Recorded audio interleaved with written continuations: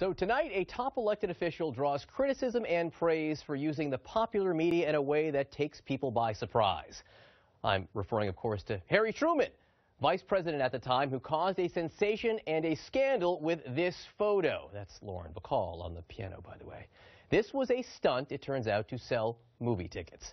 These days, President Obama is trying to sell the idea of signing up for insurance coverage at healthcare.gov, and like Mr. Truman, he uses the media, in this case a BuzzFeed video, and his use of it has people talking. Say what you will, but unless your name is Sasha Malia or Michelle, you haven't seen the president like this.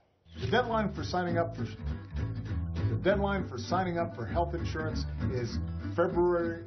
Not like any other Wednesday. That's not right. Wednesday. February 15th. In many cases, you can get health insurance for less than $100 a month. Just go to healthcare.gov to figure out how to sign up. February 15th. Oh. Thanks, Obama. Thanks, Obama.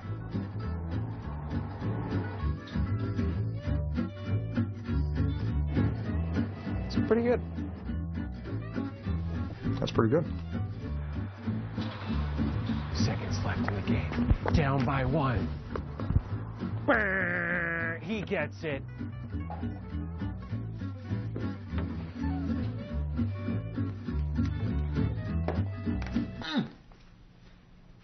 Mr. President? Can I live? You do you.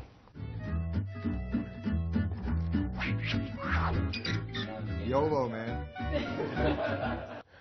Joining us now, Chief National Correspondent and anchor of Inside Politics, John King, and national political reporter Peter Hamby, an all-star panel. John, let me start with you here.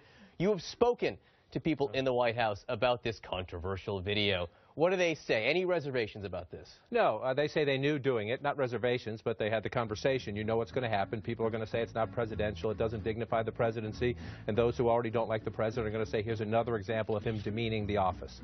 What they say is, go back to Between Two Ferns with Zach Galifianakis, that people criticized it then, they said it was not presidential, and it drove a boatload of traffic to healthcare.gov. People signed up, the numbers went up. They say that's all they're trying to do here is create a buzz to get more people, especially young people who probably aren't watching us, they don't watch traditional news programs like this, to sign up for healthcare.gov. And if you look at the hits online, they were over 13 million when I walked into the room. Who knows where they are now? To them, that equals one word: success. Peter Ham, you are that younger generation, at least a little bit younger than John King and I am here. Just a little. Just a little. You know, and John is right. The criticism was exactly what you would predict. This is undignified. The president shouldn't be doing this. There's all these things going on in the world. Why is he taking fake basketball shots here?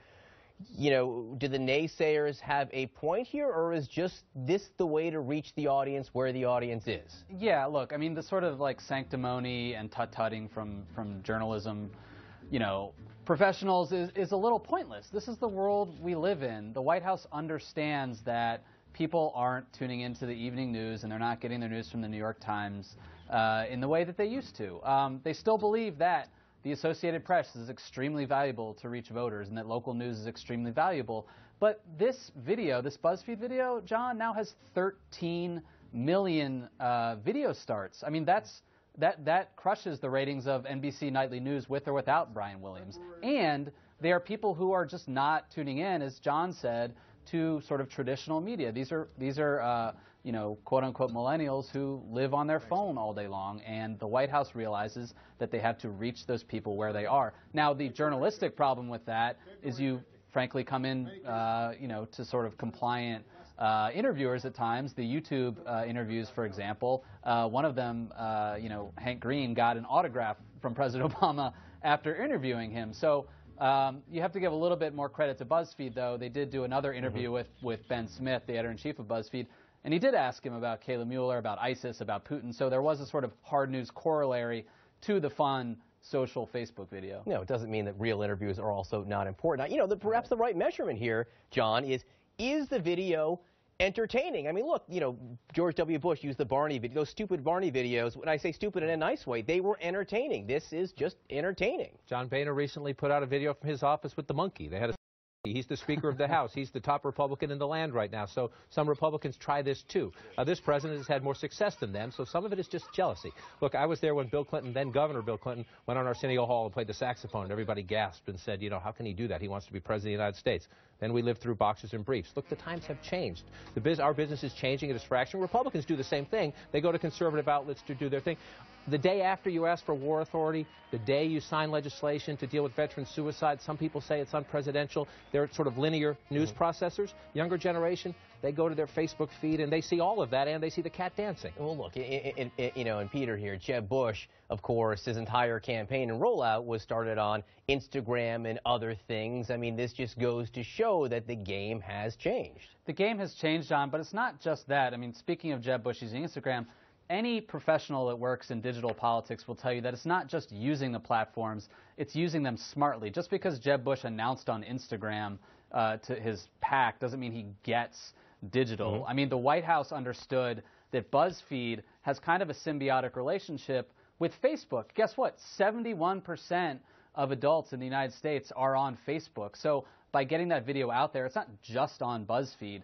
This thing is going all over the place, and the White House understands smartly, and they have done that since going back to 2007 when he announced it. It's on CNN, in fact, among other places. And, of course, when you go on the video, there's a link to sign up for healthcare.gov so they get every bit what they want. John King, Peter Hamby, great to have you here. Really appreciate it.